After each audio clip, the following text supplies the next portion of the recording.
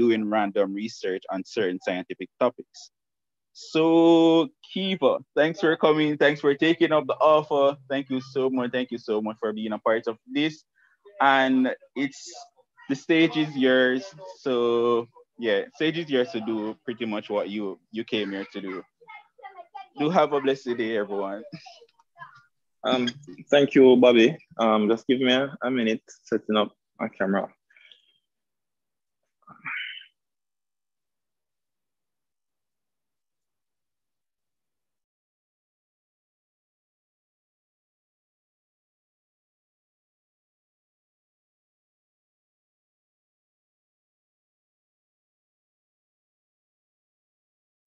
All right, so good afternoon, everybody. Everybody's hearing me, right?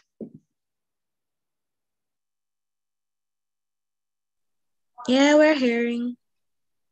All right, great. So today I'll be presenting on, as Bobby said, my name is Keith Adenas. I'm happy to be here. Thank you for the invitation.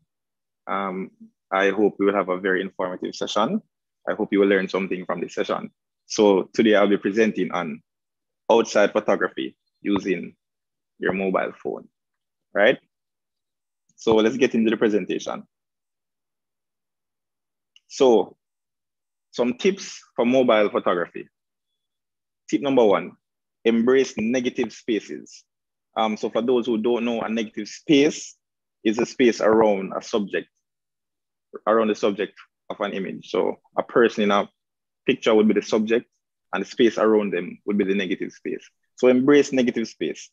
So when you use a lot of negative space, it allows the subject to be the focus of that picture, right? So embrace negative spaces to ensure that your subject stands out.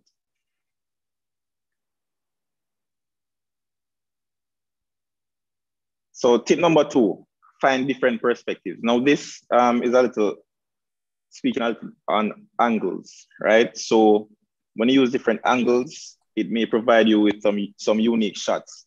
So I will get back. Pardon? Could you hi? Could you indicate if you're hearing me? Yeah, I'm hearing you. You are? Okay, I'm so sorry for interrupting your presentation. You may continue. I'm the host and I was having some microphone issues. Okay, that's fine. So continue the presentation. So tip number two, finding different perspectives, as I said, and this has a lot to do with angles, how you angle your picture, how you angle taking the photo.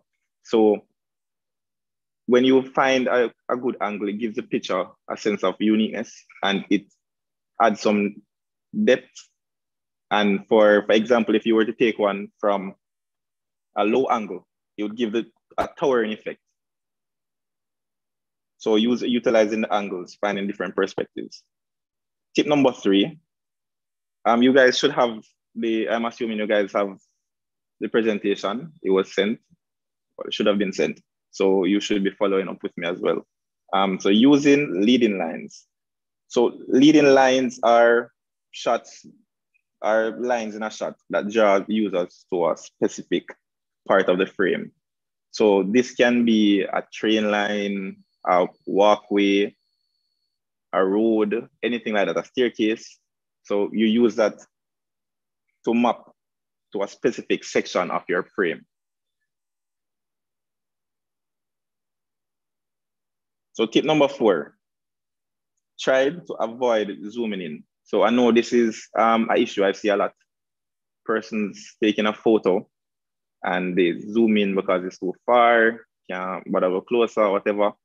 It's when you do that now, it causes the photo to be blurred or pixelated. So if it is that you can avoid zooming in to take a photo on your phone, I would advise that you avoid it. So the use of natural light. I know some of you may be big on the taking of photos, selfies, and posting on Instagram. You know, when you see that person take them selfie and them a glow, it's like the sun reflect off them skin. Yeah, man, natural light is great. Take advantage of natural light. it's really beautiful. I love to see when persons utilize natural light as opposed to editing a photo.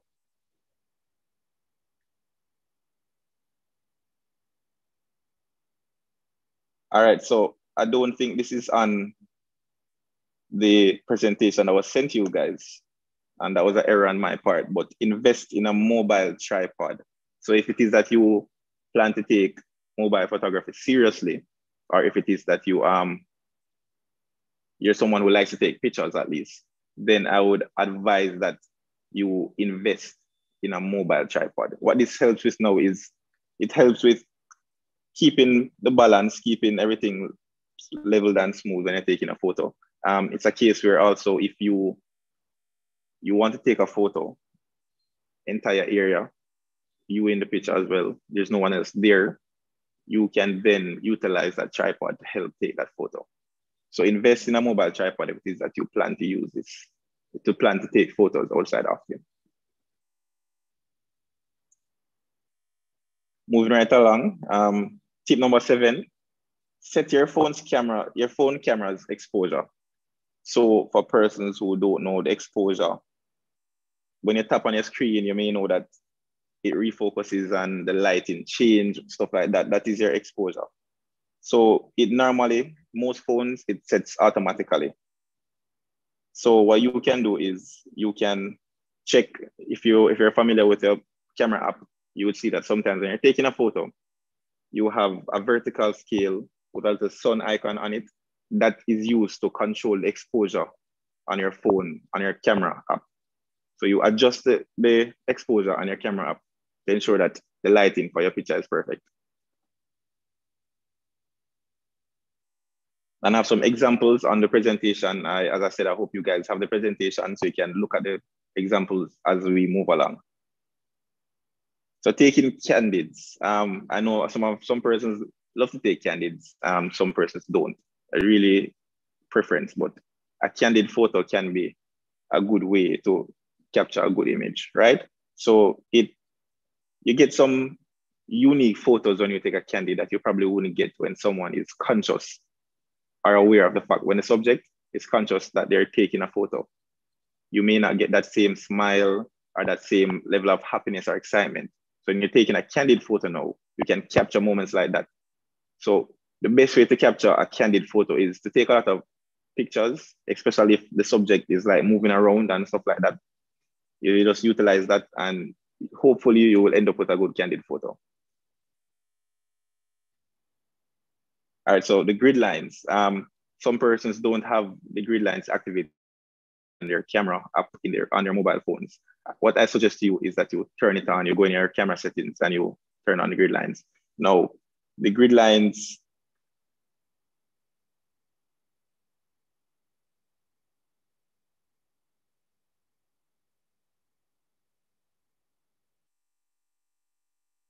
sorry about that. So the grid lines, it speaks on the rule of thirds principle, right? Which is really that your image should be broken into thirds, horizontally and vertically, and you'll end up with 9 parts in total.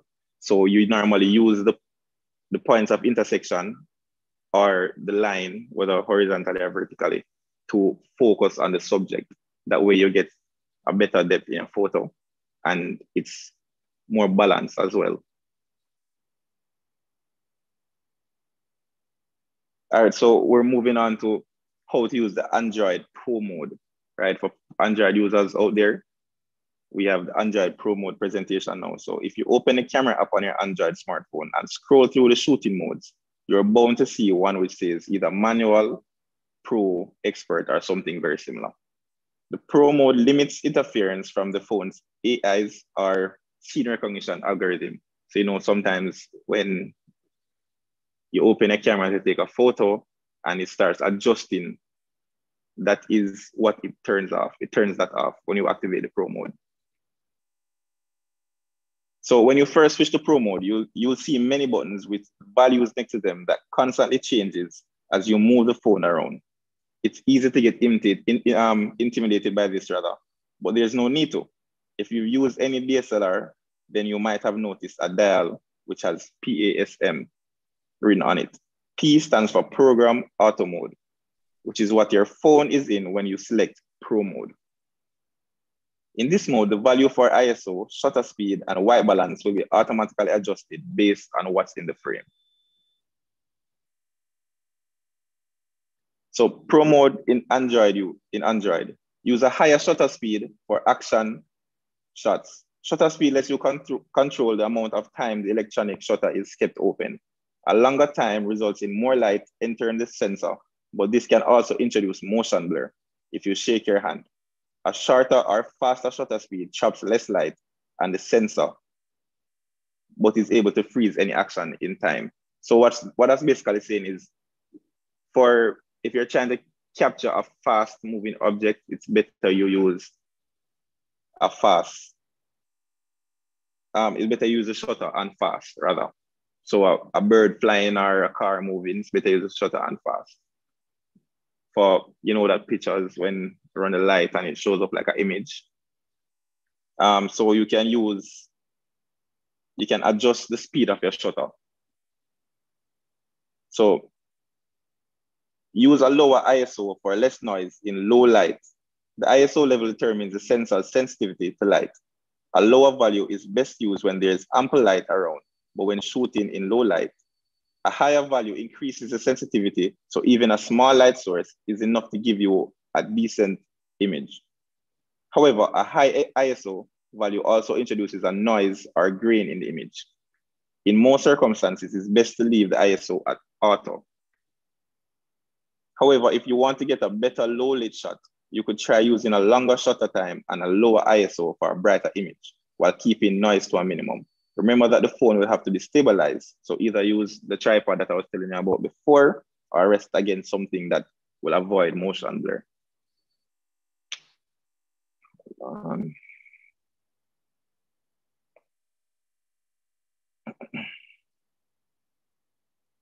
So shoot in RAW.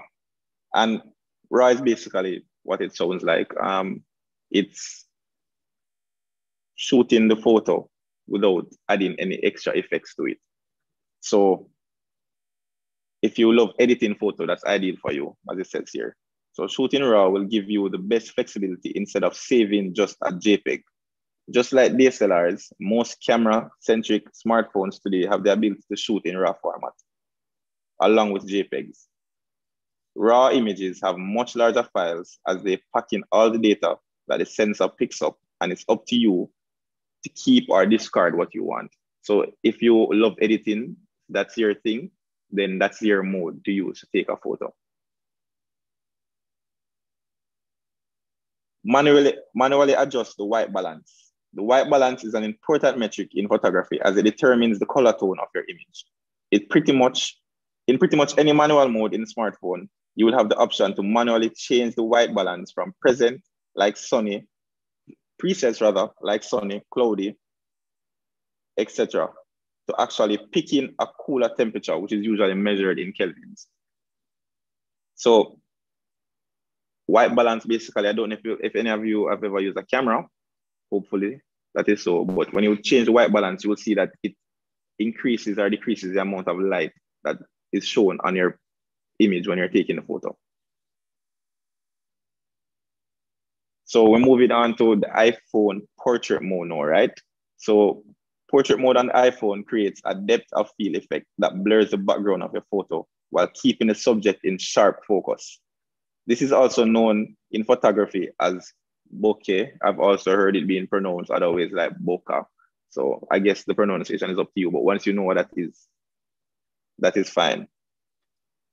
Typically, you need to use a DSLR camera with a particular lens to get the right aperture for this effect, which is why we associate it with professional portrait photography.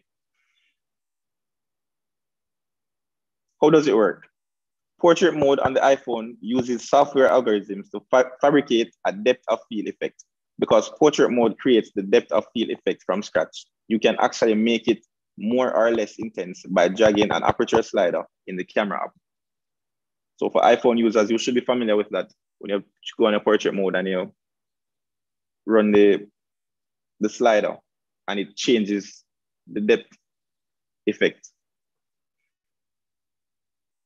Portrait mode looks best if you frame your subject in front of a detailed background, like a bush or a busy street. This way, it's obvious the background is blurred, which isn't the case in front of a blank wall. You should also make sure your subject isn't too close to the background. Otherwise, portrait mode might struggle to separate the foreground and the background. So use backgrounds rather that are easily blurred, that way that the subject stands out while the rest of the image is blurred. If you put it on a blank wall, rather, it won't show as well. So portrait mode lighting effects, natural light, no additional lighting effects are added. Studio light, facial features brighten to mimic photo studio lights. Contour light, sharper lighting creates dramatic highlights and lowlights. Stage light, imitate a spotlight and plunge the background into darkness. Stage light mono, the same as stage light but in black and white. High key light mono, create a white background with a black and white subject. So for iPhone users, I believe it's from 7 going up. You should be familiar with these features on the portrait mode, natural light, the studio light, or from X rather, from 8 or X going up. You should be familiar with those features and they give you a different feel, each of them. My favorite one is the natural light or the studio light, but depending on what you're capturing, you can swing it around. So yeah. So the benefits of mobile photography. Your camera is nearly always with you. This makes it easy to engage in photography as part of your normal daily life. Camera phones are light and easy to transport. You don't need to lug around lots of lenses and a heavy camera body. There are a huge variety of apps available so that you can shoot, edit, and upload your image straight from your device without the need to connect to a computer. Less complicated than digital cameras, easy for the ordinary individual who would not be a photographer to master. So disadvantages of mobile photography now. Mobile phone lenses tend to be low resolution, often producing images that can't be enlarged or printed very effectively. Not having a viewfinder means that it can be difficult photographing a bright light. Although you can buy interchangeable lenses for your phone, they are expensive and most people stick with the lens that comes with the phone instead of getting an additional lens. It is tempting to rely on the apps to make your picture interesting rather than working a bit harder to create successful images. So it makes you a lazy photographer, basically. All right, so wrapping up now, I have some of the better smartphone camera options. I did some research on them. And currently we have the iPhone 12 series with the Pro and the Pro Max. We have the Huawei P40 Pro. For your presentation that was sent to you, it might say PRP, but it should be Pro. So it's the Huawei P40 Pro and the Samsung Galaxy S20 Ultra. So based on research I've conducted, those are some of the best camera options, phone camera options currently on the market. So if you're very interested and you can afford to, you can try and get one of those phones to make your mobile photography experience better. And yeah, that is the end of the presentation on mobile phones. I believe we should be having a Q&A session, right? Yes, most definitely. That was such a beautiful presentation. I mean, there are some things that I didn't even consider when I was taking pictures that now I have really, really understood the importance of it. So now the floor is open for everyone who wants to ask questions, things that may have not been so clear. The floor is now open in the chat over on YouTube. You guys can send your questions in now. Okay, so you hearing me? Yeah, I'm hearing you. Okay, so I wanted to know what is like the main difference between the DSLR, is that single lens, right? Yeah, single lens reflex. I wanted to know what's the difference between single lens and a camera with double lens. All right, so for the difference between the lenses, hold on. Hold on, let me fix this.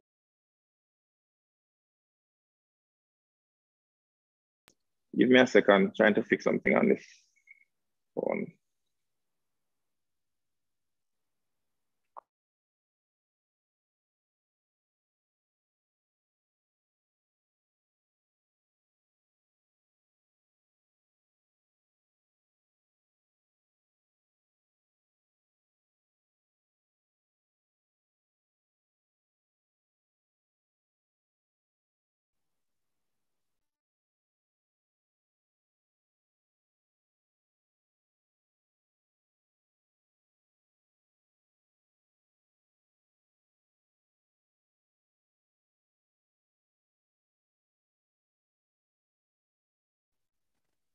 Kifa, are you there? I'm there. I'm trying to fix the position of the phone. It's not charging, so give me a few seconds. All right, then, no problem. In the meanwhile, guys, I hope that you will take the initiative to follow our social media pages at UE Commuters, UE Commuters PCC, and we'll link the other pages in the chat so you guys can follow. So when you start taking all of your bomb pictures and you want to show off your skills, the skills that you learned today and that you will learn for the rest of the week, you can just tag us and we'll definitely know that you are here and you are showing out, you are listening, and you're excited to use the skills and all of that great stuff. So ensure that you follow our pages. They are sent, they're in the chat now, right? So you can follow our pages and tag us when you take your awesome pictures. It was Okay, such a... Go ahead. No, I was, okay. So the question was, what was the difference between the single lens and the double lens, the dual lens? All right, so basically the single lens is the normal DSLR, as you rightfully stated to the person who asked the question. The double lens, however, it's one of the lens focuses on the viewfinder, right? And the other, which is the focus really itself. So one lens focuses on focus in layman's term, the viewfinder, and the other is used to actually capture the photo. Okay, thank you. Okay.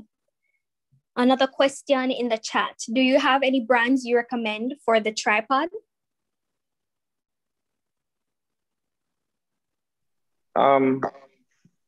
Not really any brands to recommend. I would recommend you go on Amazon and look for some. What I could do is I should have a link to some. I could get that link after the presentation, send it to Bobby, and he could possibly share it with you because I'm assuming he has the email address for you guys. So, or for the specific person that's asking, right. I have a link with some good tripods. Okay, then most definitely. Another question is Candid Burst? And this is from Natiki Bennett. Nataki Bennett. Nataki Bennett. I have Candid, so I want you talk about Candid, I must say, and on my own I saw Burst. So I was wondering if it's the same thing. On your presentation that you received? No, on my phone itself. I don't have Candid. Oh no, Candid isn't a feature, you know. Candid is the act of taking a picture, is try to phrase it so you'll properly understand. So normally you pose for a photo. A candid photo is one that you don't pose for, right? So you're in motion, talking, you're just there smiling, whatever, and you take the photo while the person is doing all of that. So that's a candid, it's not really a feature. It's best to take it. A burst could be used to get good candid pictures, but it's not a feature. Oh, okay, I understand. Another question in the chat. Oh, it's not a question. Saini is actually saying it's an off-guard pic. Yes, So basically, it's an off-guard photo. Okay, so I have a question for you. Sure. When using the iPhone, is there, so we know we have different upgrades to the iPhone. So I have an iPhone 8, but I have friends who have an 8 Plus. And the camera quality, there's a drastic difference. So how do you think that I could adjust my camera so it could be, you know, up to par as those with the 8 Plus?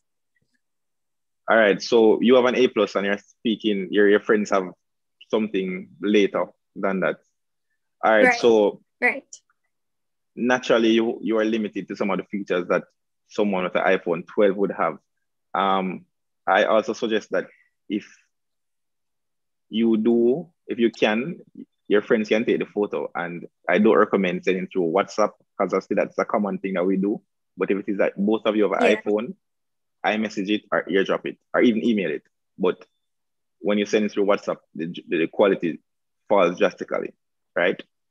As I said, you're going to be at a disadvantage in terms of quality if you have an A plus as opposed to 12. I'm not sure about Telegram. I said that question, Papa. I'm not sure about Telegram. That's new to me. But you will be at a disadvantage, but you can still take quality photos. This is some of the tips that I just used. You can take that. You can get good pictures with even iPhone 6 if you fit some of those. If you meet some of those criteria to get a quality picture, the lighting, using up your grid lines and all that, setting your exposure properly. So just go outside, find a nice light, and have some fun with the 8 Plus, because a 8 or 8 Plus still has a good quality camera, just not a 12 or 11. Right. Okay. Another question in the chat. This is from Celine. In terms of taking photos on your phone, which would you say is the best way to take photos, landscape or portrait?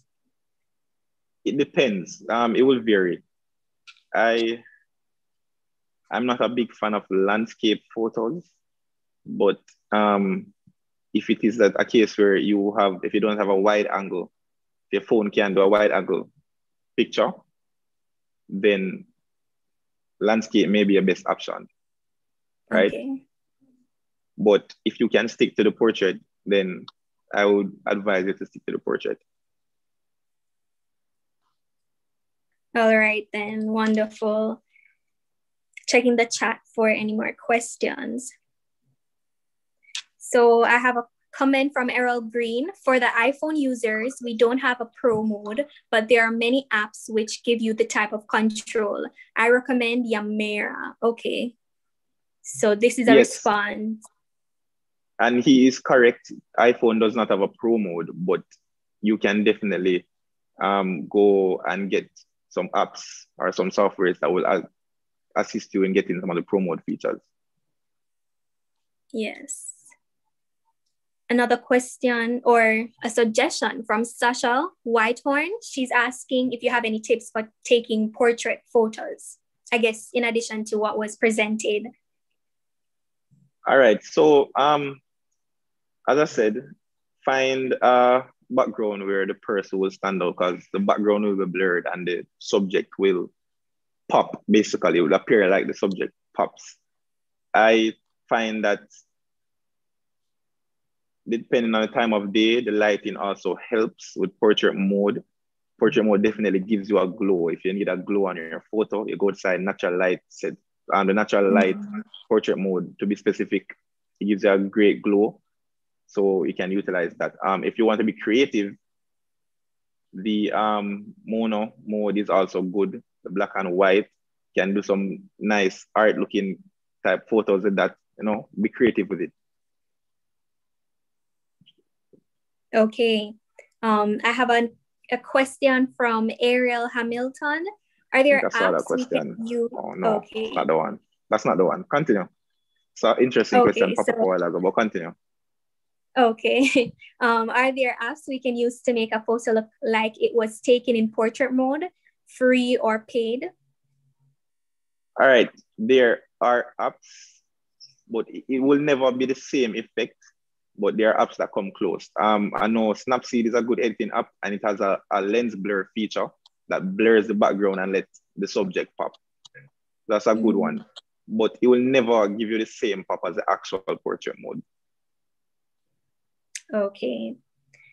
And I think I'm seeing the question you were referring to earlier. Yeah. And this is from Sterling James. So which do you think takes better pics, iPhone or Android? All right. Well, personally for me, I'm an iPhone user rather, but Android definitely has some quality photos. I won't say one takes a better picture. I think it comes down to what you prefer. It's what you want, because they don't do the same thing as we just explained. One has the pro mode and all that, and one is portrait mode and all that. But definitely, one of the issues I've seen with some Android phones, I won't say all, is because of the amount of features that are on the camera app. When you upload it to social media, for example, the quality is a lot different because the media that you upload it on doesn't support those edits. But other than that, if it's to have the photo for yourself, they're both good. They're both great. It's just what you prefer. Kamisha is saying that Android smooths too much, and I can attest to that. That I do see the smoothing effect. It does. It does. Persons tend to say that when you have an iPhone, it shows the ugly side in comparison to Android. But I think that's a beautification setting, and you can turn it down. But even then, it still has a bit of a smoothing effect in comparison to the iPhone. Okay, so I don't think there are any more questions in the chat. So I think you've answered everything that our audience wants to know. And if you have a question, you can raise your hand now and right. So I'm guessing that there are no more questions. Well, even though it was a rough start for me, I can definitely say that I really did enjoy the presentation today. It was so meaningful, especially with me who I'm trying to take some nice pictures, trying to make my Instagram look nice, and it is not easy. So I really did enjoy this. I know I learned enough. I know everyone learned enough. I'm seeing a comment in the chat. You can use BIP and send photos in HD. Okay, that's a good suggestion as well. Right. So, guys, as I said before, this was a really fulfilling session today. I really enjoyed it. I know you guys enjoyed it. Thank you, Kifa, for coming with such a wonderful presentation. Another question. Let me get that up. BIP is for Android users. I'm not sure if BIP for Android users. I'm not sure if it's limited to Android.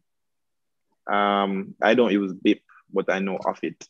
So I believe everyone should be able to use it though. I've never heard of anyone being limited based on their phone type. Ariel Hamilton said everyone could use it. Yes, I don't use BIP, right? I prefer, if I need to transfer the file and we have different phones, I will email it.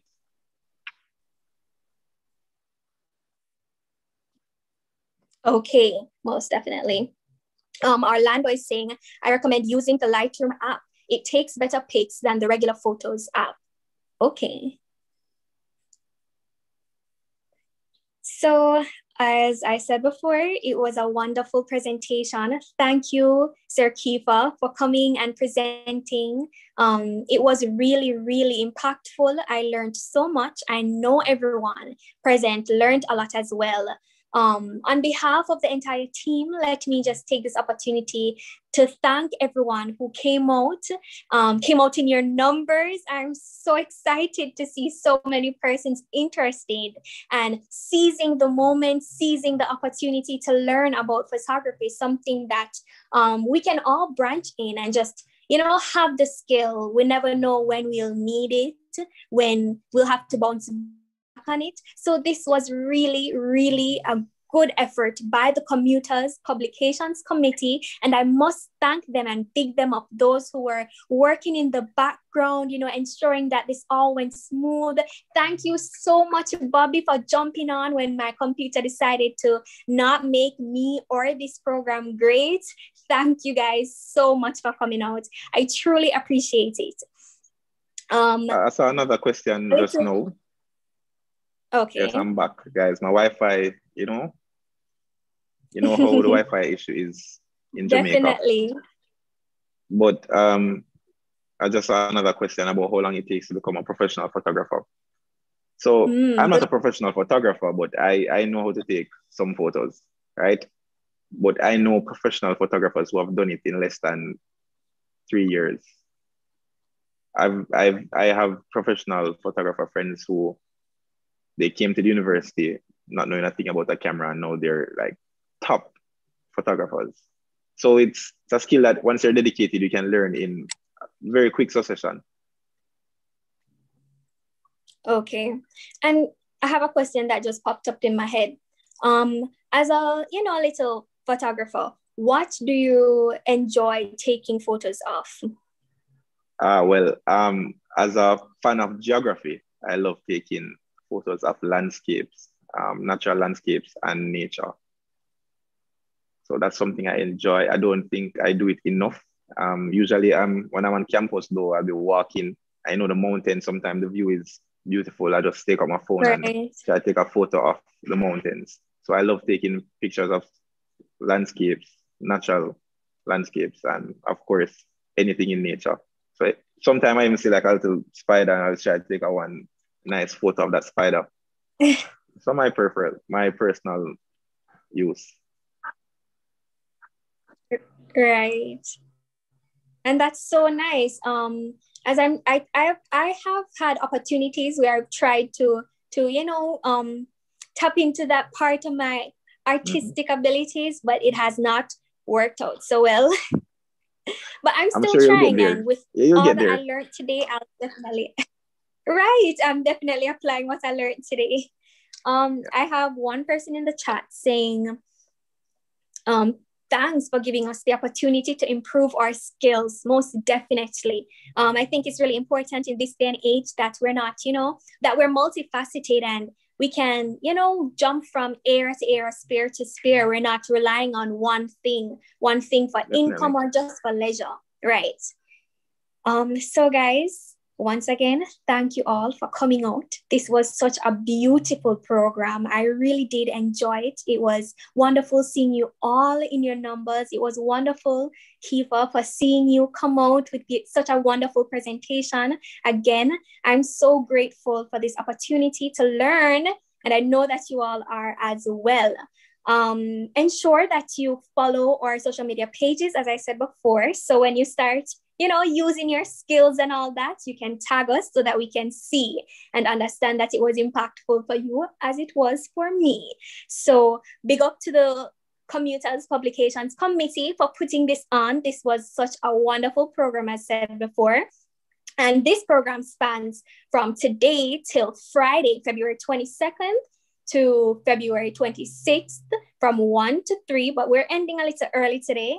No problem with that. I'm looking forward to... I'm not a fan of long presentations, Right. People get bored very quickly. So I try to get straight to the point. Myself included, a short attention span. But it was short and spicy, and I loved that. I know everyone did as well. So 1 o'clock tomorrow again, same time, same place. I'm looking forward to seeing you all. Thank you guys for coming. I really did appreciate it.